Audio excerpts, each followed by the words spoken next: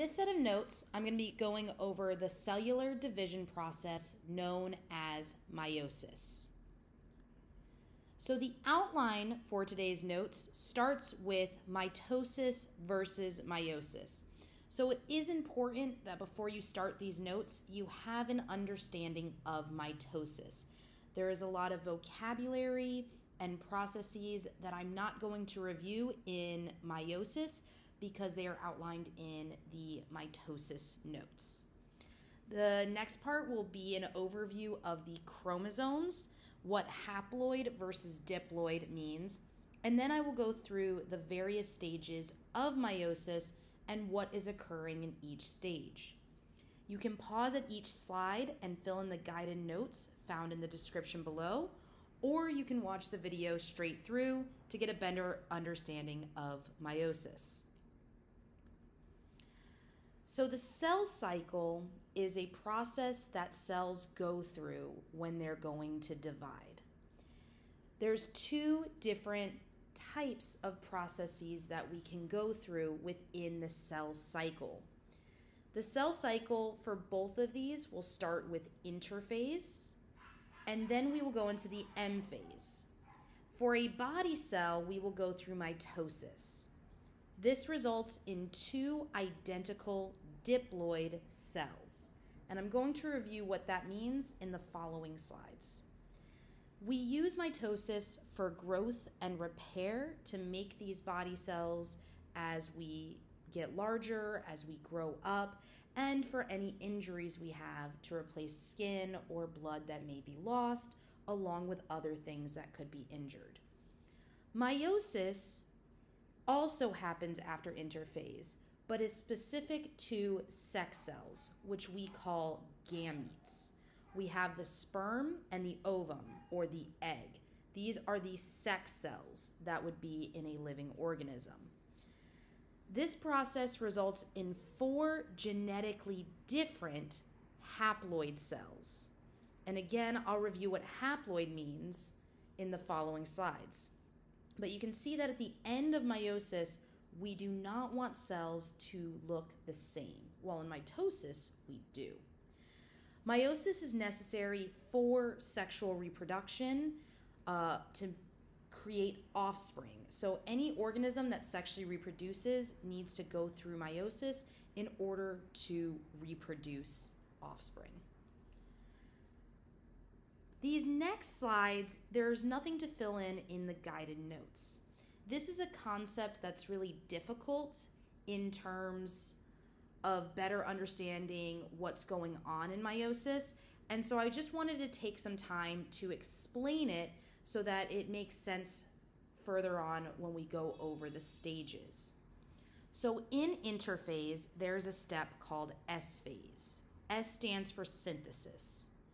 That is because we are synthesizing a copy of DNA. We are doing DNA replication.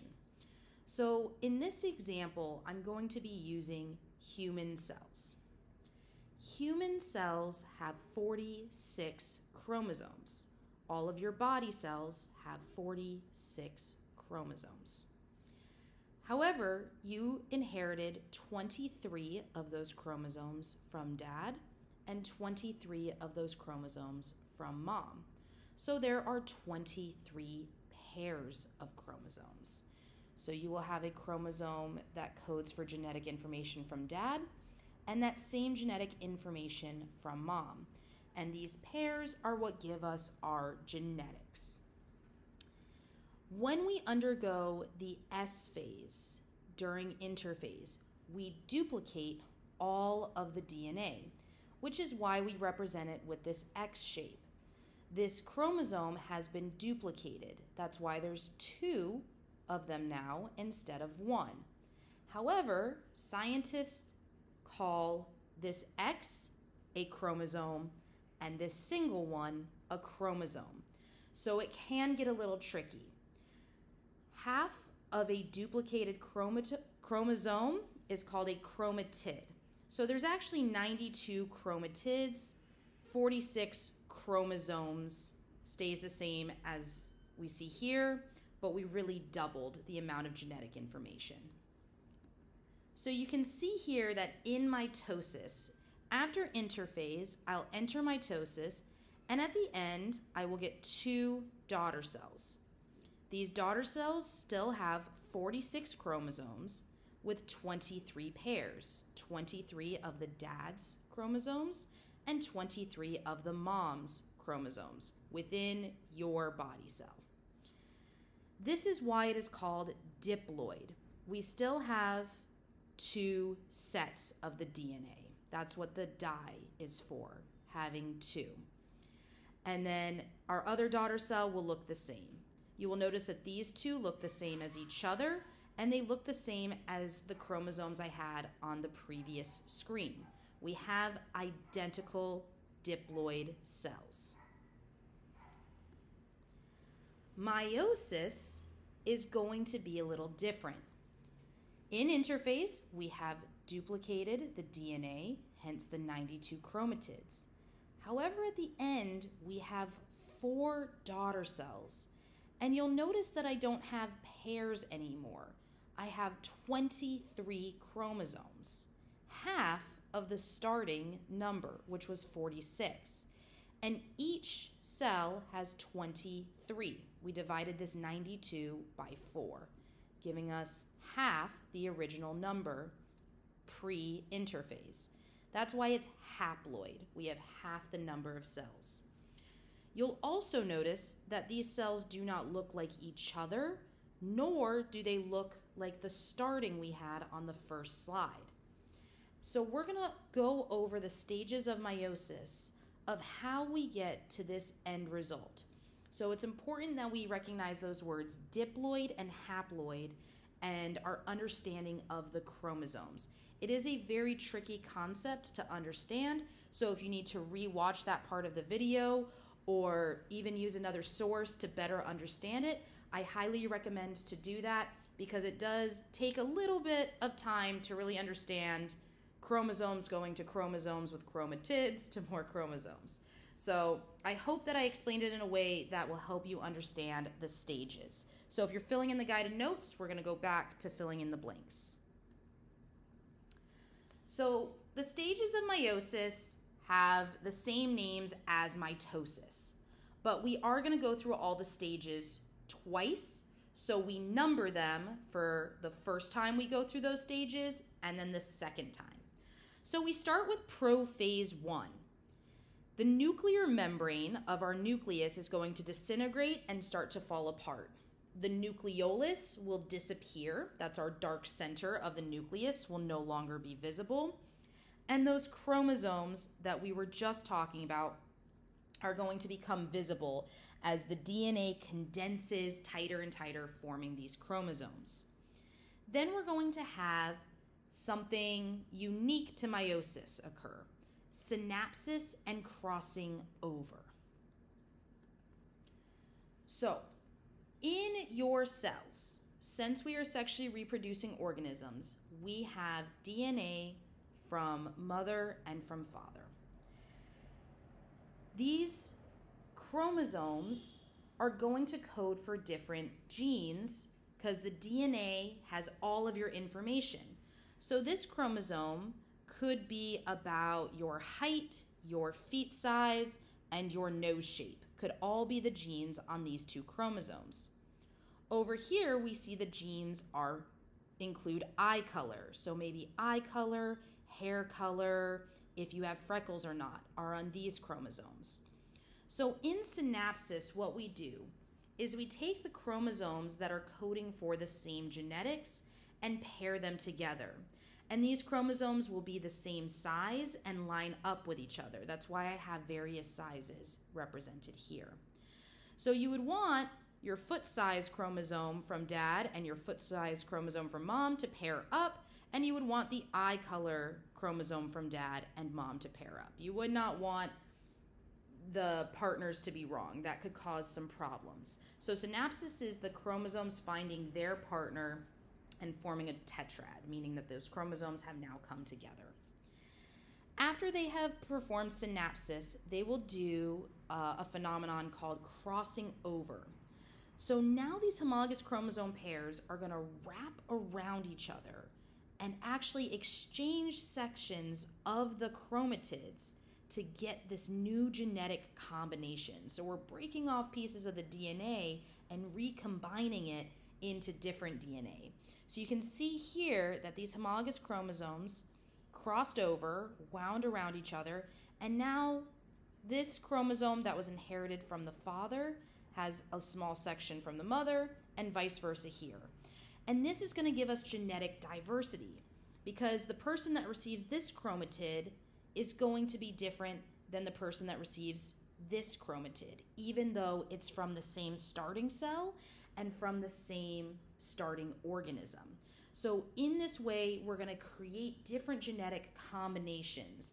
And this is why at the end of meiosis, all of the chromosomes look different from each other in each of the 4 cells. The good news is the remaining stages are pretty similar to mitosis, and there shouldn't be any other new crazy concepts. In metaphase 1, those homologous chromosome pairs are going to line up down the equator of the cell. Remember, meta for middle. Those chromosomes are in the middle of the cell, and they're going to be in their partners. They're going to line up according to the law of independent assortment. This means they line up at random. It means that you don't have to have all these blue father-inherited chromosomes on one side. You don't have to have the mother-inherited chromosomes on one side. You could have them flip-flopped. You could have it more on one side, more on the other, for whether it's mother-inherited or father-inherited. They're going to line up randomly. As long as they're in their homologous pairs, the order of the lineup and what side they're on doesn't matter. And this is also going to contribute to this genetic diversity. After they're lined up in metaphase, we enter anaphase 1. Those homologous chromosomes are pulled apart and they separate. They're going to go to the opposite ends of the cell. And then we enter telophase 1. The chromosomes have reached the opposite ends of the cell, and so the new nuclei will start to form. To end the cell cycle, we would go into cytokinesis. However, we don't want cells that have the full amount of DNA. And right now, even though these cells are genetically different, they still have 46 chromosomes. We need to get them to haploid, to half. So we're going to jump right in to the second stage of meiosis, or meiosis 2. So we go into prophase 2. The good news about prophase 2 is that we are not doing anything fancy. There is no crossing over, no synapsis, and there will be no more duplicating of DNA. The DNA you ended with in telophase 1 is the amount of DNA you start with in prophase 2. So the chromosomes, if they've loosened up a little bit, will start to condense.